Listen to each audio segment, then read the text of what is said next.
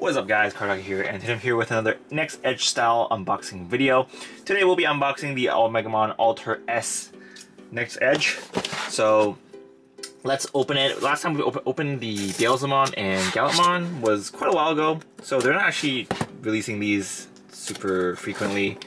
I guess I know why. Digimon is not at the top of the list for popular IP, so they're kind of taking their time, and they're all making it all P-Bandai because I'm guessing the regular releases don't sell well enough. But I don't know. To me, I think Digimon is in a really weird position for them right now. They don't make them a lot of money, but they make them money, so they're gonna have to figure out what to release as P-Bandai and what not. So here is the Alter S. It looks very, very cool. And the box looks pretty nice. So we have different poses, and I'm pretty sure this is just the Alter S version of the Omnimon. I'm sure like the joints and stuff haven't really been improved, but the plastic mold is definitely different because the Omnimon, for the most part, the hands here, they're different, the armor and the shoulders are different, and I think the feet have different molding as well. So if you guys have a look, we'll do a deep comparison later. But yeah, that is the box. Very cool looking. And let's open this up and see what's inside. So I'm not expecting too many accessories, but that's okay. Omnimon is going to be Omnimon. So I'm going to buy all the Omnimons. If they release an Ultra B or Merciful Mode, X antibody, I'll probably buy them all. I'm a sucker for this kind of stuff. Alright, so here is the Omnimon Alter S. Let's see, Alright, so his main body is a lot more white than I thought it would be. They do have the little paint, the red and gold paint here, but the recesses here look kind of plain, but that's okay. I'm guessing it's because the lighting, my light box doesn't really show off the shadows, so that is why. Alright, let's have a look at the cape. So the cape is tattered, unlike the original version. So let's put this in.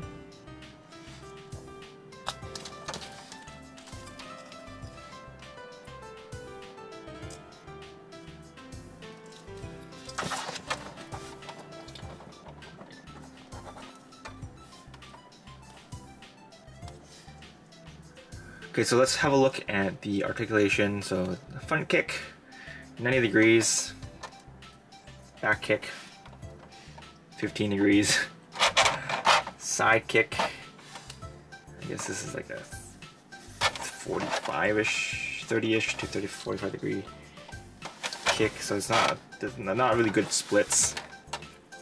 Arms, they can go all the way around. Yeah, both arms can go all the way around. The hands, they are on the ball. Is it ball? No, it's a peg. So you can spin 360 degrees, but the little joint there will help you get a lot of angles. The Greymon head is a little weird though, because the Greymon head has a lot more things on it, so articulation wise it's a little bit more limited, and also this side of it is also bigger and kind of blocks it sometimes, so it's a little bit the movement will be a little bit restricted. Alright, ab crunch there is no ab crunch. Head joint, there is a little bit. You can get a little bit of head bobbing moving there, and I'm not sure that's supposed to be happening, but there you go. So that is the main figure with the cape. The cape does have articulation as well. It's just a peg, so you can rotate 360 degrees, and this one is flappable. So it looks pretty cool. It looks pretty cool. I wish they did a little bit more work with the painting on the body. It looks fine, but I think it's a little bit plain. A little bit plain, maybe a little bit more shading or something, I don't know. Okay, so this is actually retailing for 6,300 yen, so it's actually 300 yen more expensive than the Beelzemon and Crimson mode. I'm not sure what they were smoking, because I think those two are definitely worth more than this, because they have more accessories, and they just look fancier. But this one, I think this one, if it's for like 5,500 yen-ish, it'll be a lot better, but this is what it is. Alright, so let's do a comparison with him and the Omnimon. And just as a reminder, the standard Omnimon is only 4,000 yen, so this is a 2,300 yen more, and it's pretty much coming with the same, I guess, as the P-Bandai tax. But yeah, let's do a quick comparison. So obviously, the weapons they're using is different. They're swapped. The Garurumon has a cannon in the original one, and then it has the sword in the new Alter S. And for Greymon, it uses the sword, and this one uses cannon. Actually, I guess the new one, it's actually a lot bulkier. The heads on the fists are more bulky. And the weapons are bulkier too, so I guess that's why. And then the cape, let's have a look at the cape. The cape feels pretty similar, except it's tattered, obviously. But it is only one color, whereas for the Omnimon has the two colors. Okay, as I mentioned before, the toes are different. This one has sharp. It has like jaggy toes. This one is just straight, pointy toes. And for the leg armor, there is gold paint here, whereas this one's just plain. But on the side, this one has the gold paint, and this one has it's just white. The head, there's a little bit more details on the head for the Alter S. There's a red and white here, whereas the other one is just a white point, and it's gold here, and then there's a little bit more paint there.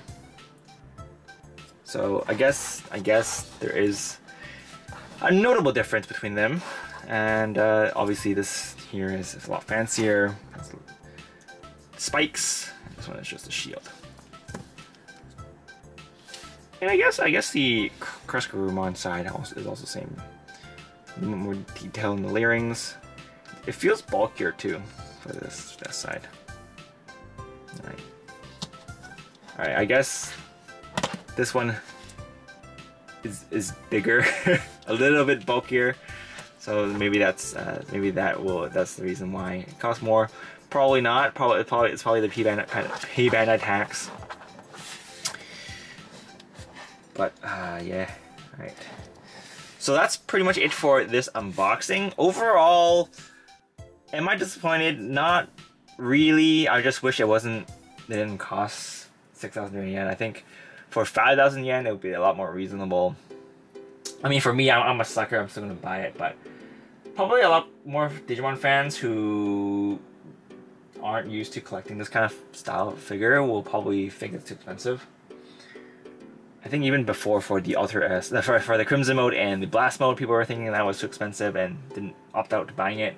So obviously, when it's too expensive and people don't want to buy it, Bandai's gonna see the numbers. Oh, people don't want to buy this. But I think the real reason is it's just too expensive and people rather buy something else with the same amount of money. Because for 6,000 yen, you can buy some pretty good Nendoroids, like pretty expensive Nendoroids, like decently priced Nendoroids, and it comes with a lot more accessories and stuff. So yeah, I don't know. What do you guys think? Do you guys order your Alter S as well? And if you guys did, what do you guys think? Is it worth your money? Not worth your money? This costs like what an SHF used to cost. So SHF obviously they have increased in price as well. So I guess in general the prices of Bandai stuff is just going up. So I guess that makes sense. But yeah, that's pretty much it for this unboxing, guys. Hope you guys enjoyed it. If you guys have any questions, feel free to leave a comment down below. But this is Card Otaku, and I will see you guys next time.